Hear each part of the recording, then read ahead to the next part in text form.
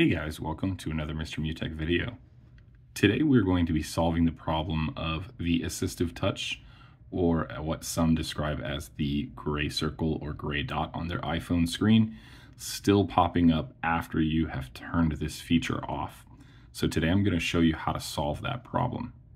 So you may have noticed that when you go into settings and you go to the section under accessibility, and then you go down to touch and assistive touch, it shows on again, and you may have turned that off, right? So we'll toggle this to off, and then you might notice that you're just holding your phone and all of a sudden this just pops back up again and you never turned it on. So I'm going to show you what is actually happening here. So let's go ahead and turn this off and go ahead and back out of this on our iPhone. And then we are going to go to, once again, accessibility, and then to touch.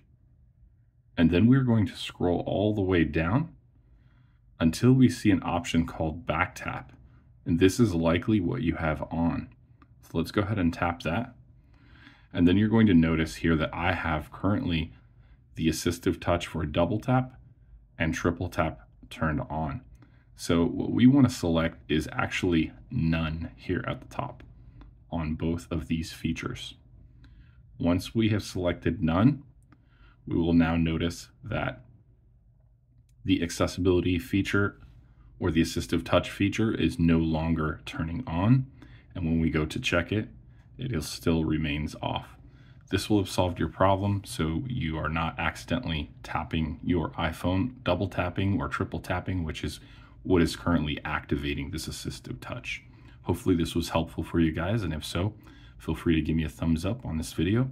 Have an amazing day. Take care.